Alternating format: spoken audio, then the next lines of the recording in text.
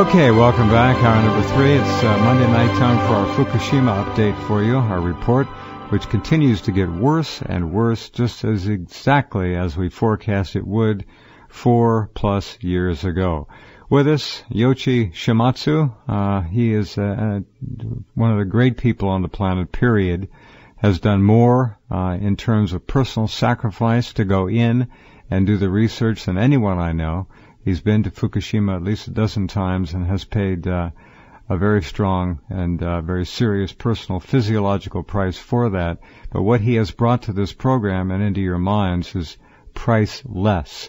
And in a few minutes, when you look in guests at Rense, look under Yoichi's name, and you'll find a periodic table of elements. And we're going to look at that as we talk about what's going on. And what's going on... first of all, Brad, at the bottom of the hour, we'll just go through the bottom of the hour. I don't want to stop. Too much going on here. Let me read the Fukushima update headlines for all of you. And again, I ask you, I know you don't have time to read all the stories. I put up 115 stories already today. They're all carefully selected and not just thrown up there. But the latest Fukushima headlines: radiation, instant death, 9.7 sieverts in Fukushima reactor number 1. That's the robot in there. And there's a second story. Fukushima robot, which broke down, as I think many of you who care about this know, leaves TEPCO in the dark. The dead robot reported 10 sieverts an hour, not 9.7, but 10 sieverts an hour inside the containment of reactor 1. That's astonishing. Top nuclear scientist in America says now only 30 billionths of a gram of iodine-131 is fatal. Now, I know I had that and then some. I've been doing a lot to try, like Yoichi does, to cleanse that stuff out of my body, and there are things you can do. One of them, of course, if you look at the home page at Rense, look for my name and click on that. You'll see there's 3 blue banners with my name in white. It'll tell you exactly what to take. One of the greatest things on the planet, Chernobyl proven, bioaged, 4 super algae, which will help you beat this radiation exposure and bioaccumulative radiation back. This top nuclear scientist, again, 30 billionths of a gram of iodine-131 is fatal. Japan, dolphin die-off. This is really another sad story. At least 150. On the beach, all dead, within 50 miles of Fukushima Daiichi. Of course, it couldn't possibly be radiation. They don't talk. They never say the R word. Fukushima containment robot is going to be left inside. They can't get it back out. Why bring it out? Thing is red hot. Fukushima unit number 1 robot said still transmitting some data. How much? We don't know. What? We don't know. The media continues to push the idea that Fukushima radiation is just fine. It's no problem. Fukushima robot fried, in case you didn't know, 3 hours after entering the containment area of Reactor 1. And with that, let's say hello to Yoichi. Where are you tonight? Somewhere in Thailand, I hope? Are you there, Yoichi? We don't hear him. Let's see what my email says. Nothing there yet. So maybe we do have him. We're trying to get him. These Thailand cell phones, for some reason, are either very easy to interrupt and intercept, or it's not a very good system down there. Let's see. I'm going to try this again. See if I can find out. Let me know what's happening, Brett, will you? All right. Let me go back up. We're going to put this periodic table up anyhow, whether we get hold of Yoichi on the phone or not. But this 10 sieverts an hour inside reactor 1, just overwhelming amounts of radiation. They'll never be able to go in there.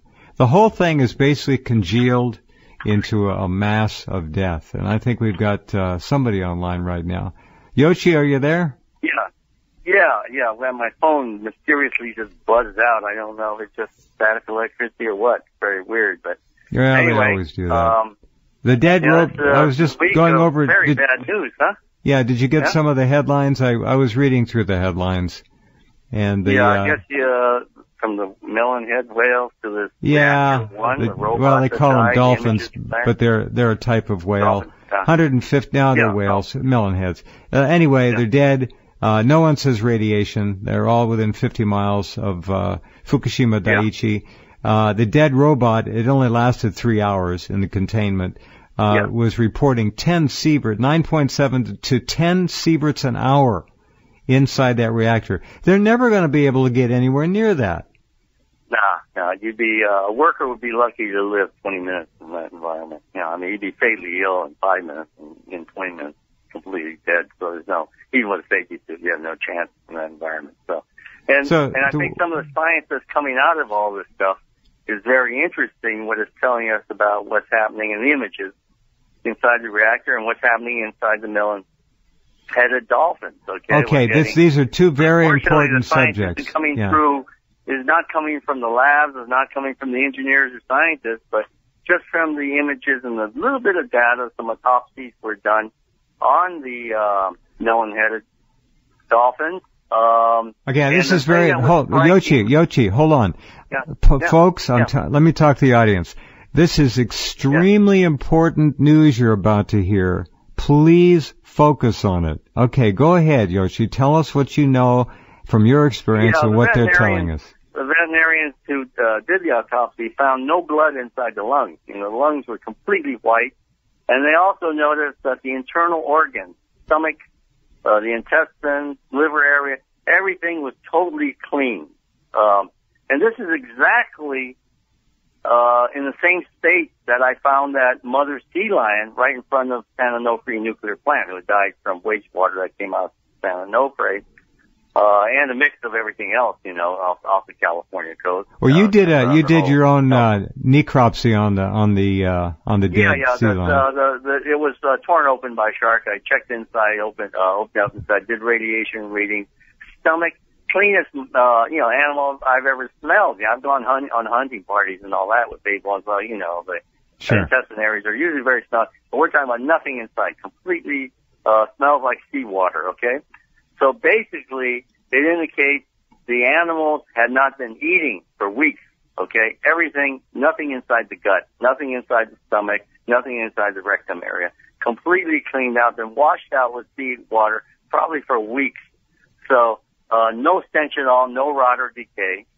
That means it was dying from an internal problem. Lungs, the pure white tissue of the lungs, would indicate very, very weak blood circulation, to no blood circulation, and that would mean a catastrophic heart condition, just like this mother sea lion has found. Heart area, lots of radiation in the heart area, okay? Nothing in the gut. So therefore, the cesium had built up around the heart. The whole body function had slowed down. Its, eye, fin coordination was down, so it couldn't feed, couldn't eat, hadn't eaten. And finally, the heart just basically couldn't get blood to the vital organs, and there was a collapse of the animals. And I think that's why they had the beach. These animals could not swim any further. They would drown at sea. You know, they have to have the strength to be able to come up to the surface of the water to get a breath of air. They lacked that, so they had to come inshore to the beach just to breathe, okay? And that's where they were stranded. So pushing them back out to sea didn't help. It just meant that they all drowned. I understand. Out there, okay? All right, on the other side of the coin, all the things you've mentioned, what was the availability of food had they had the energy to go chasing after it? That's the other story. The food chain is shattered. Is shattered. Anything out there would be, let's say, a fish from the southern waters, from the Kurashio current. There are fish that come up from that current, but they would tend to be stronger, fast movers, easily would evade a weakened sea mammal. So therefore, there are a few fish out there which are not entirely radioactive from different currents, but essentially it's been cleaned out there. The traditional feeding grounds, what they're used to eating, has all been cleaned out. So, there was no way they had the strength to catch up, and it's not just a lack of food, it's a radioactive food that they had ingested, radioactive fish. That's basically the cesium stopped the heart, and that was it. You know, does bioaccumulative radiation somehow you talked about no decay, no stench, no decay. Yeah. Does it do something to kill off the bacteria that would otherwise begin to decompose the corpse? Radiation? I believe so. It's not right. The internal organs of a mammal that hasn't fed is just not a great environment. And the radiation inside, sort of mummifies the animal. That's the word. It just kills everything. Yeah, at the moment. And then you got to understand, they're exposed to a lot of iodine in the water too, out of the plant. So iodine itself is a bacterial killer. Okay, and you have radioactive iodine. Imagine that is just wiping out any kind of algae, bacteria in the water. So these animals are basically perfectly preserved, but without blood. And the blood loss is a real interesting thing.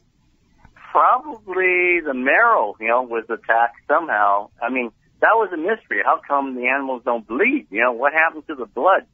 And that's one of the mysteries of this whole situation. Did they excrete their, did they actually digest their blood? Did their own bodies, in the last desperate attempt to keep going, actually digest its own blood? Did the organs basically have to process the blood to keep surviving? And I assume that's what happened to the blood, because there's, no external bleeding. You don't see any pools of blood in them. There's only blood in the heart, but not very much. The heart is very dark, of course, because the muscle tissue is dying. So it's not like a red tissue. It's more like brown tissue because of the death of the muscle. So these are catastrophic events. Very much warning. These are mammals that are equivalent to human beings in terms of they're a little larger than human beings. Absolutely. Their diet is not that much different than ours. Their metabolism. It's almost a perfect overlay of a life form. Exactly. It's just that's accelerated at sea, but we breathe in that water, we drink that water, we take showers. Basically, it's not seawater, but all the water does come from the Pacific, and recirculates around. So that is a premonition of what I don't think is going to happen. What's already happening? They're already happening. Right in Japan, a lot of elders. I think people really are feeling the effects. The lethargy has set in to the Japanese public. I think behavior issues come out when you don't have a strong heart. As you gradually weaken, it's going to change your behavior. You just can't do the things. Let me tell you. Let me ask you a question, and then I'll chime in here. But first, let me welcome Dana Durnford, our special guest. Hi, Dana. Welcome back to the program up there in BC. How are you, Dana? Are you there? Okay, he's online. I think he can hear us. He's been so far out of range. He must be really far up, and we got to applaud him. Well, we had him on. I got a note from Brett that he was. Sorry, bud. Yeah, there he is. Oh, there he is. Good, excellent. Hi, Yoshi. Hey there, good to hear you. Missed you. You too. Yeah, you too, my friend. Way out there, I assume. You must be way up there. I'm at the very tip of Canada, I'm about 30 miles from it right now. And we're actually regulating temperatures here by the warm oceans from Japan. Japan's, if you go to Massett's Wikipedia page, it says the temperature is regulated by the warm ocean currents from Japan year round. And so if you're going to find it up here, this is where that's the spot to go. It's right in the center of it all. Hey, did you guys go ahead, Jeff, I'm sorry. No, Dana, go. Did you guys know that Canada has a new standard in their drinking water? They raised the acceptable safe level again, did they? Guidelines for Canadian drinking water qualities. And so what they done was, they changed maximum acceptable concentration for natural and artificial radionuclides. And the artificial radionuclides, tritium, is now at 7 million becquerels a cubic meter. Unbelievable. 7 million a cubic meter? A cubic meter is 7,000 becquerels a liter, 7,000 liters in a cubic meter. And so this is the emittance, they just poked it up on their site. They got strontium-90 at 5 becquerels a liter. That's 5,000 becquerels. That's 5,000 atoms in a cubic meter of water when you take a bath or your hot tub. Iodine-131, because there's an ongoing constant releases, is 6 becquerels. And, of course, you don't include all the other iodine's daughters, like the 132, 133, and the 129 with a 50 million year half-life. There's 31 times more of that. And cesium-137 now at 10,000 becquerels a cubic meter. So when you're getting a shower or bathtub, folks, suck up those atoms, and they don't care about you. Don't tell the slaves. Just put it up on the site and allow media to refer to it. And there's one word I can guarantee you does not appear anywhere in that report or any of those new levels of safe exposure, and that is bioaccumulation. This, no, sir. the other scientist, I don't know if you're listening in the beginning, but I've got this story up as well. Yoshi, the periodic chart is up under your name, so when we get to that, it's ready to go. No hurry there. I'm interested in what's happening up there. The very word being used of artificial radionucleotides, that is like an emission. It's coming out of the nuclear plant, massive amount. That is an emission. That this stuff doesn't occur in nature.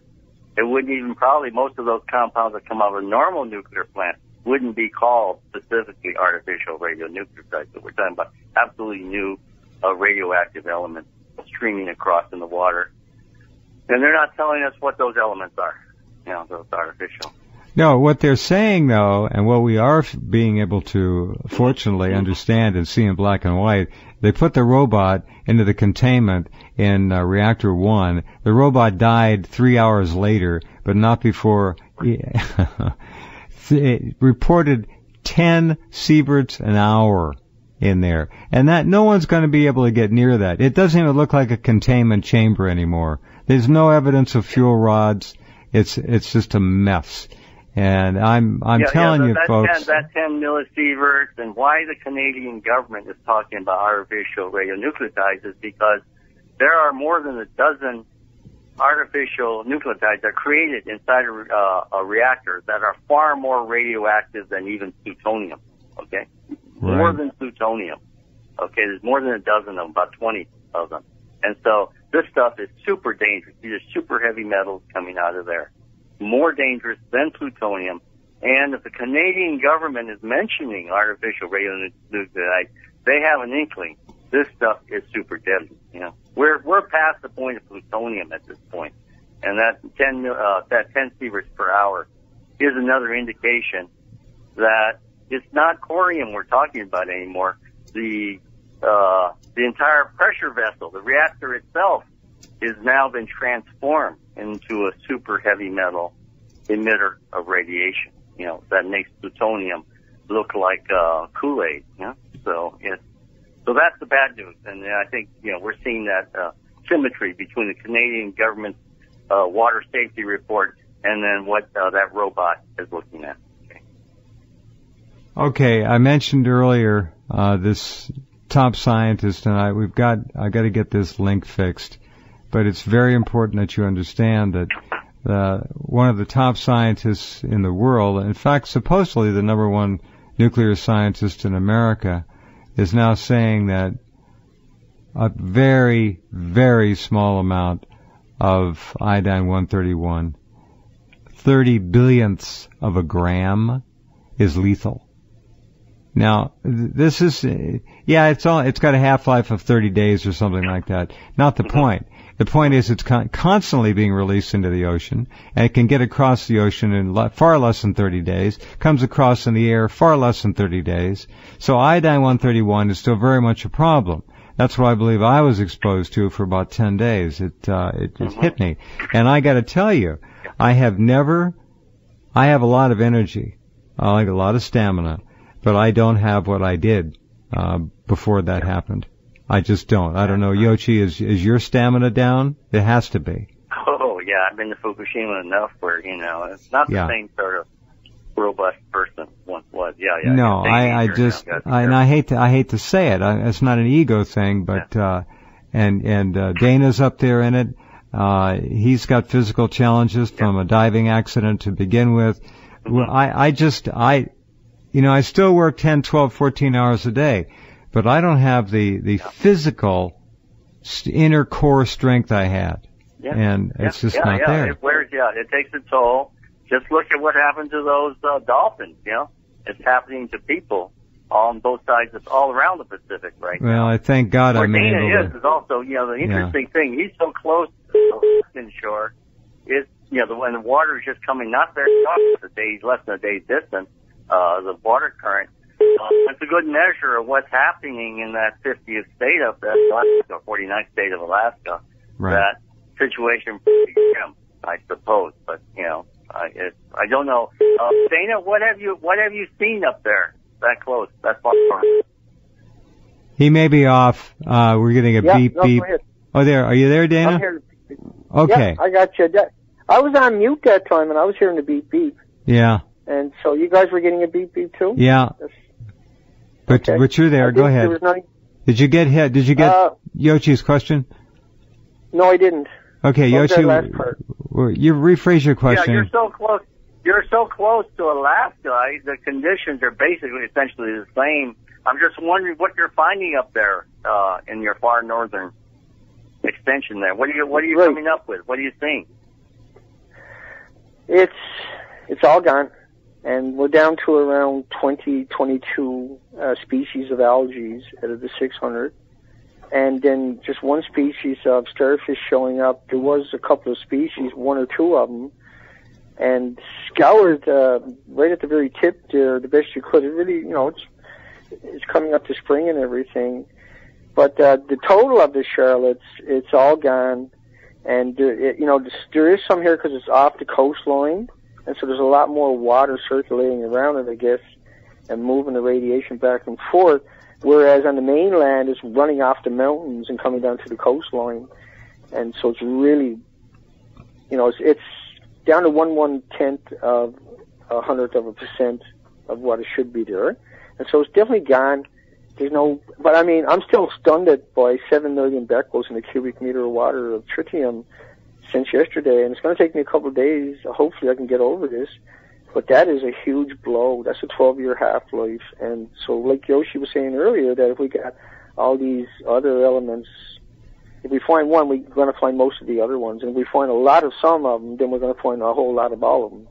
Keep in mind, folks, that Dana and Yoshi and I are not talking about people who live on the West Coast directly. We're talking about the people who live in North America, all over the country, all over Canada. It moves, it migrates through the air, jet stream, lower altitude wind currents. There's just nowhere to go. And so when they put a 7,000 becquerels a liter. I can't believe this. I mean, this is just unbelievable. And if you look it up, of course, look up guidelines for Canadian drinking water quality, guideline technical document, radiological perimeters, and that's at their government official website. When you scroll down, the first one you're going to hit at the bottom of the index, just a little bit down the page, is the artificial radionuclides on one side and the natural ones on the other side. Now, the natural ones are only at 0.5 becquerels a liter, like radium and lead. And, they're nothing in comparison of the artificial one. The artificial one just pummels the natural ones that they Okay, give us a quick comparison again. The natural one, 0.25, did you say? 0.50? 0.5. 0.5. For radium-226. Okay. Tritium, 7,000 becquerels a liter. They want everybody to die. This is genocide. This is a genocide, sir. Thank you. And strontium-90 is 5 becquerels a liter. That might not sound like a lot to a lot of people, but that's 5 atoms. Now, when you look at a bathtub or you look at drinking water every day or you look at it in the cubic meter, which is what most of them do look at this at, that's 5,000 becquerels. Atoms, radioactive, long-lived atoms. But see, they say there's 10,000 becquerels in a cubic meter of cesium-137, which means there's actually 100 times more strontium-90, because that's how that works at the reactors, and we have the studies that prove that. And when you see iodine-131, they admit to that. They're not alluding to it. They actually got it up there now as a drinking water standard. They never bothered explaining it to anybody. They never bothered talking about it. They never told anybody when they made that change, and that was in the last 3 or 4 or 5 weeks. And because I've been on the site many times. And so this just showed up in the last couple of days, and I'm truly stunned, and I'm heartbroken. And I understand the significance of it in just too many ways. And I had been very angry for the last 24 hours about this and consumed by the fact that we've never had a debate about this. And we have all kinds of academics and institutions, and we can go to work on solving some of the major issues for the water filtration systems for the community, for the irrigations for the farms, to try to kind of mitigate some of it. But to unmitigate it and allow us just to go ahead and consume this in 2 or 3 years, it's going to be total, utter chaos There's no way around that to consume that much radiation. Well, that's all bioaccumulated. Going to be boom time for the cancer industry. That's for damn sure. Next 2 years. Because we know from the animal studies it takes 5 or 6 years. All right. Yoshi, go ahead. I got that. For those of you online, reload your page. That is an indication of what's happening on the Alaskan coast. I mean, that's a major fishery, fishing ground, major center for marine mammals. All the people who take those ferry boats, up to the Vancouver Channel, up to Alaska, between the islands and all that. Well, it's lucky you did that before, because you got to see a bit of biological archaeology there today, paleontology today, okay? It's all gone. Yeah. There's nothing. Yes. The numbers that Dana's talking about, those are underestimates. Again, whenever we measure water, it's usually worse than what we estimate. Well, if you remember, one of the first things the Japanese government did, and we reported it to you here, was to raise the so-called safe levels of exposure to dozens of radionuclides. Most of them are artificial, which only come from a meltdown. So the public could say, well, these are safe. Then they did it over here. And this government actually surpassed the outrageous elevation that the Japanese government gave their people. One of the elements in drinking water here was raised 27,000 times higher. I've forgotten which one it was. 27,000. So they don't look, folks, they're not going to hold a news conference and ever be honest. Pre-Fukushima was 5 becquerels a liter. Now it's 7,000 becquerels a liter for tritium. Yeah. So we know what the numbers were pre-Fukushima, and now they got this up to 7,000. So that's exactly what you're saying, Jeff. Yes. But this is to me unacceptable, and I'm not going to just sit here and take it. And they're definitely going to get blowback for this one until the end of time, because I'm not going to sit and take it. I want to take their pensions now and build prisons to hide them away in. I'm not going to sit and take it. I'm not going to sit here and be a genocide. Folks, Dana, I agree. I mean, these scientists, what Joe Lewis said, you can run, but you can't hide. It's going to catch up with them, with their kids, with their colleagues.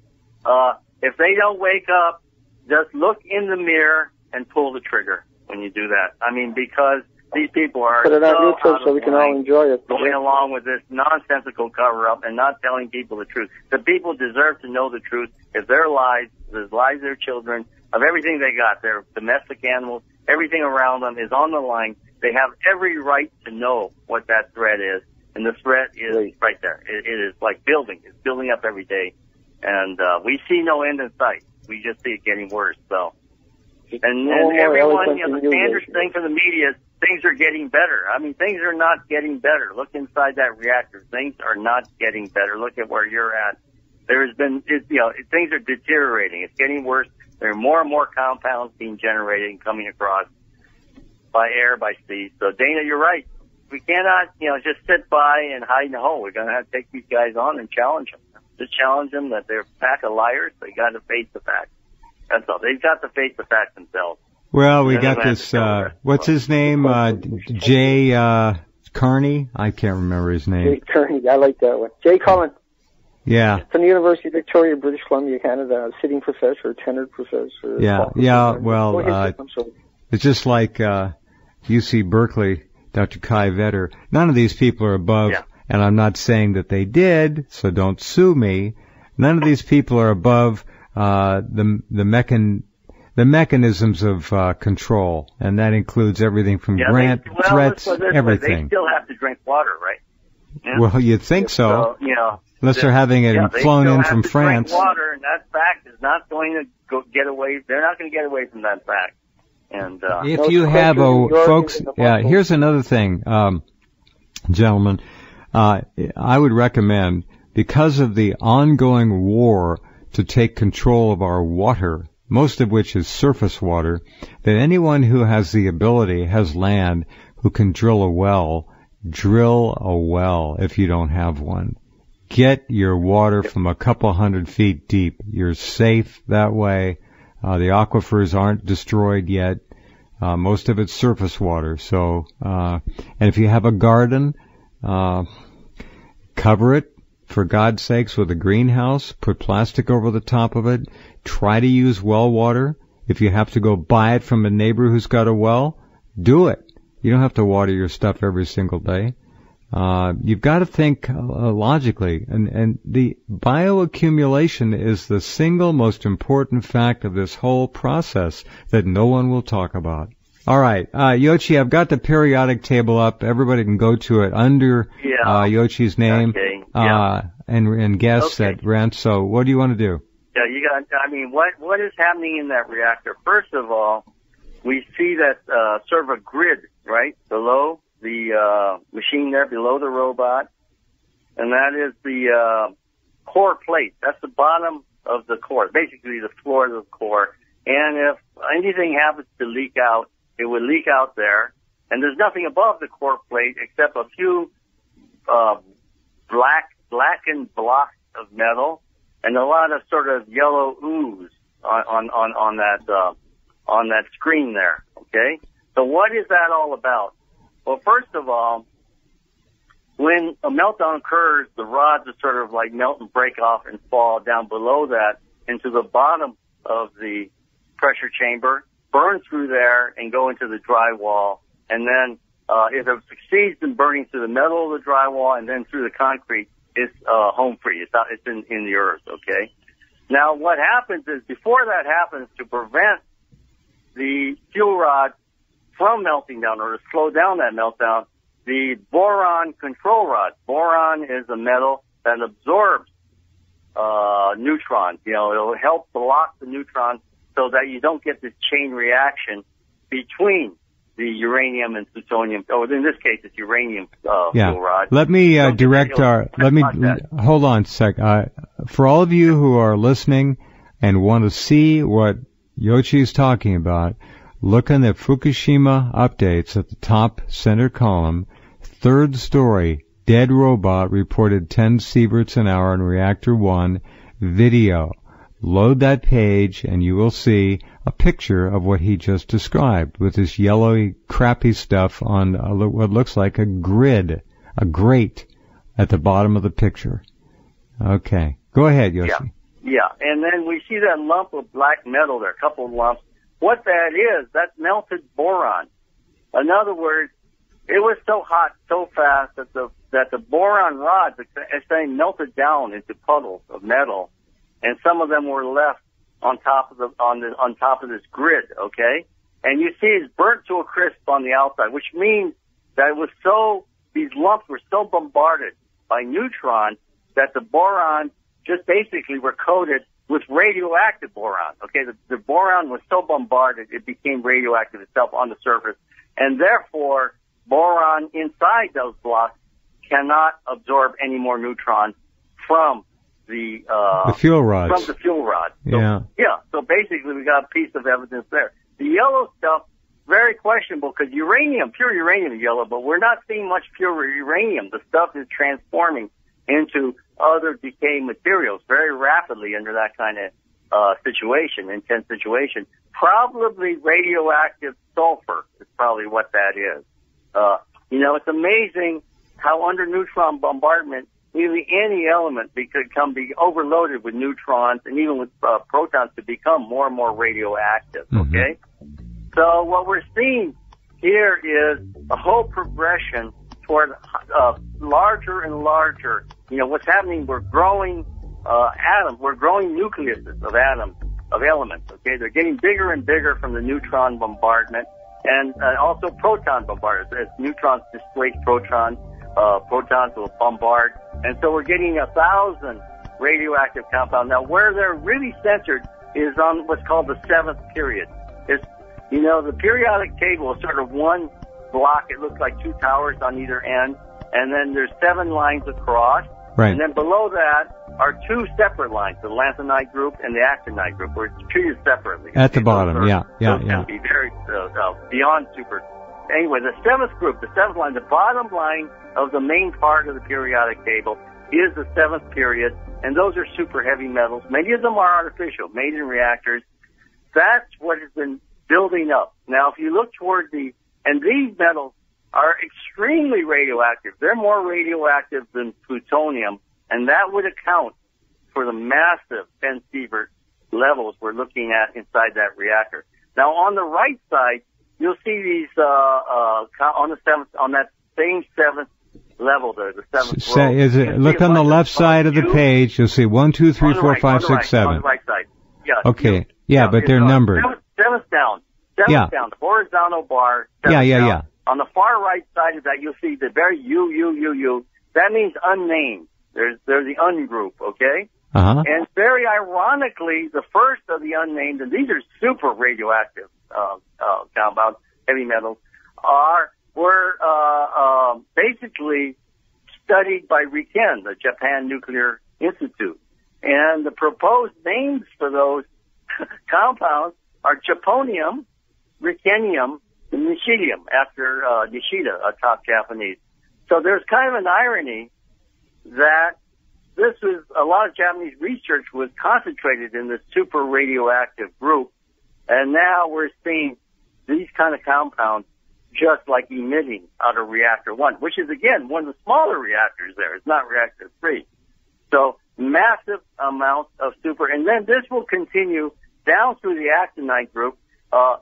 Uranium and plutonium are being superseded by, you see plutonium down there, by americium, californium, berkelium, einsteinium, livermorium, and so on. We're creating massively radioactive compounds, some of them with long half-lives, some of them with short half-lives.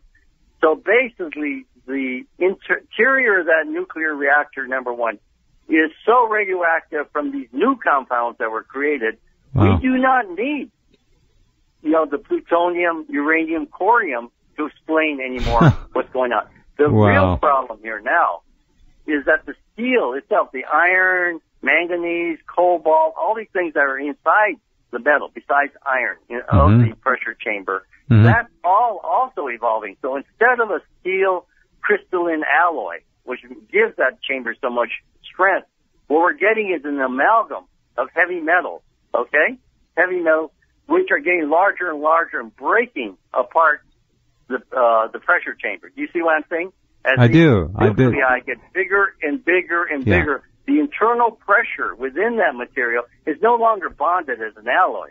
It's just like a brickwork of things that are growing. If you had a brick wall and some of those bricks were growing, eventually that wall will crumble. In other words, what I'm saying is the nuclear chemistry is showing that all those reactors are basically going to self-destruct.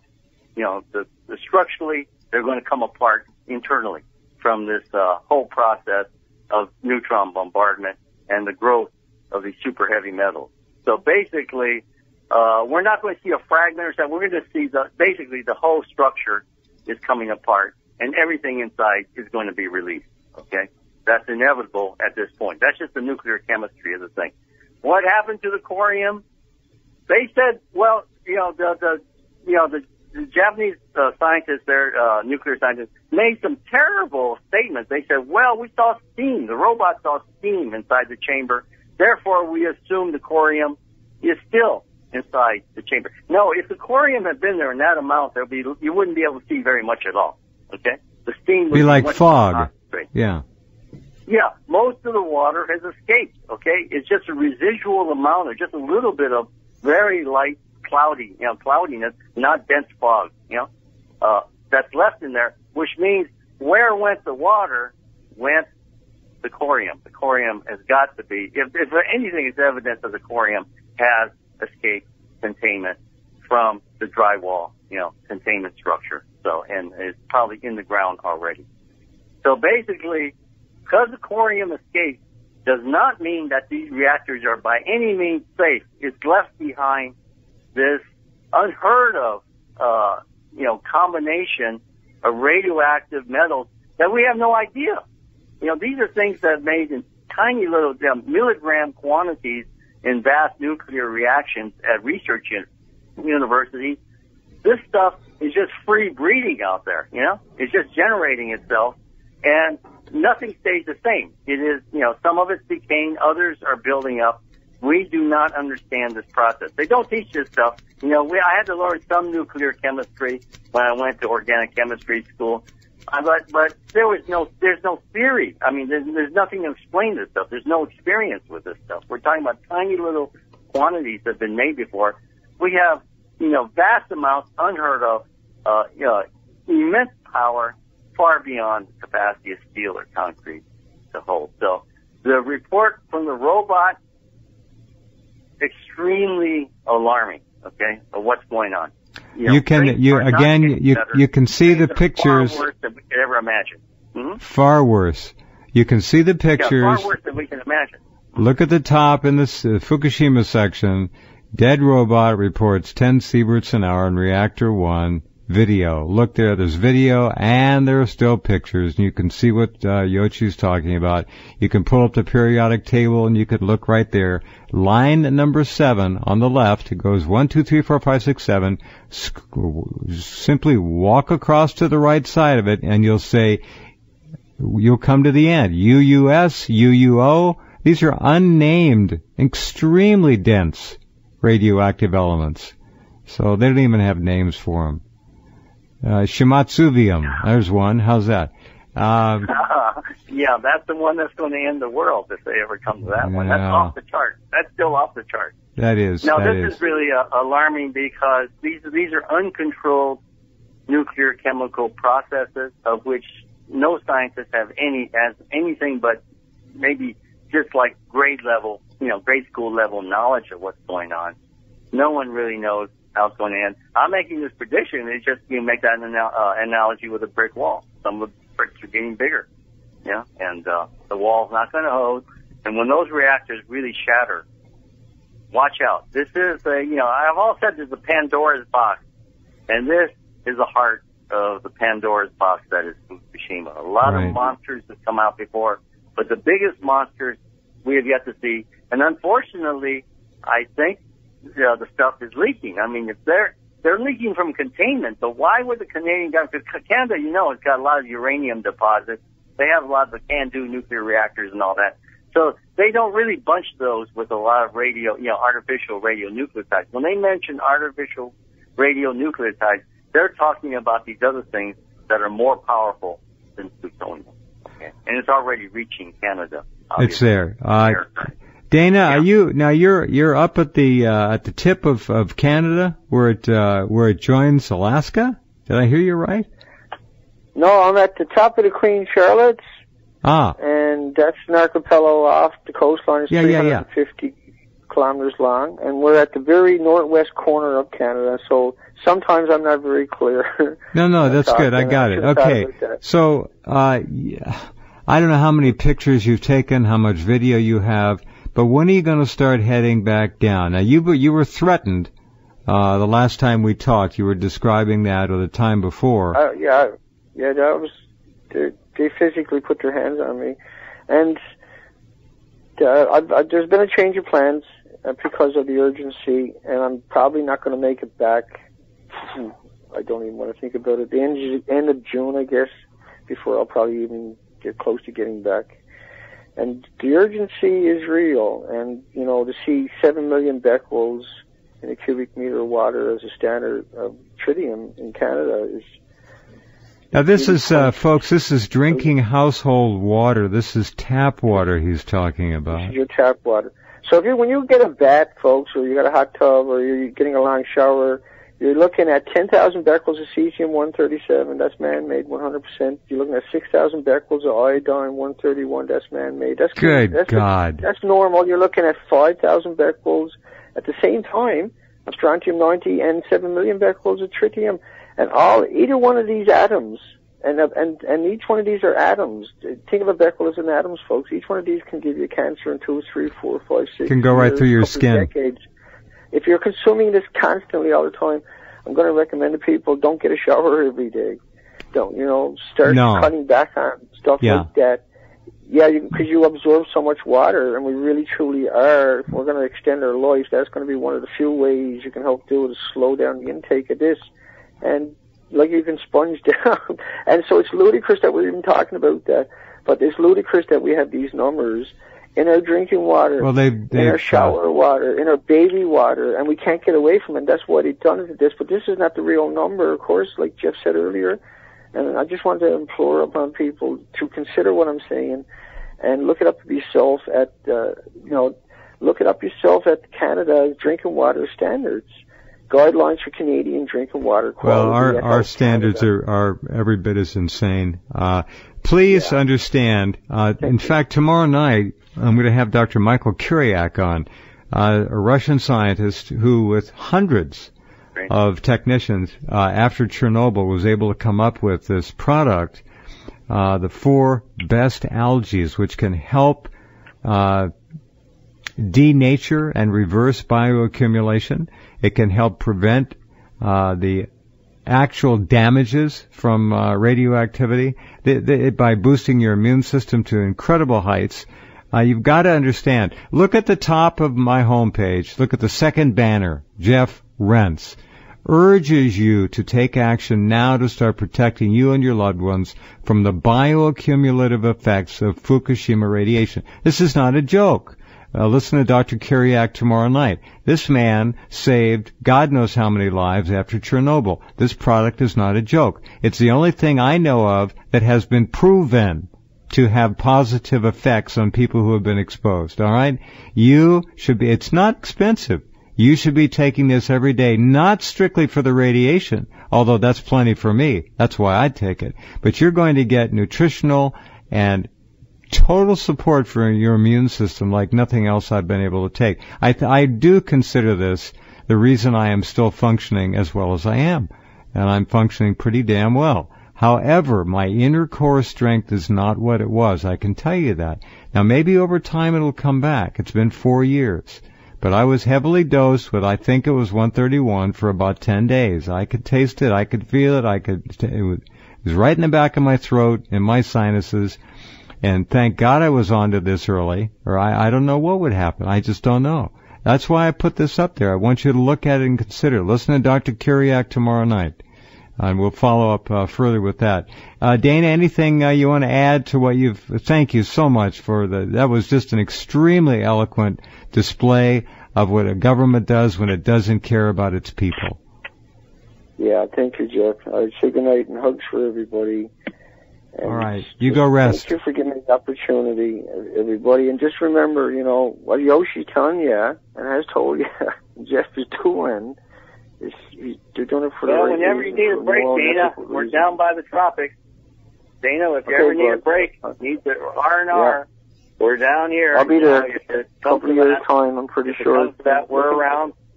And that stuff that Jeff talked about comes from this area. It's toward the tropics. It's grown. So it's last place to go, really, after Fukushima, So. Thank you. Right. Okay, Dana. Okay, my friend. You take care. Everyone. Thank you, Jeff. You too, yeah. Yoshi, this information we give out, unfortunately, is designed for everyone, but not everyone is interested, not everyone is listening. All we can do is what we can do, and we have to rely on you people out there to pass the word along. Again, listen to Dr. Kiriak tomorrow night. This man knows what he's doing. Chernobyl, he praised, hailed, honored for the accomplishments in creating this combination of 4 algae. They are so strong, and it's essential. It's the only thing I know. Curcumin is another one.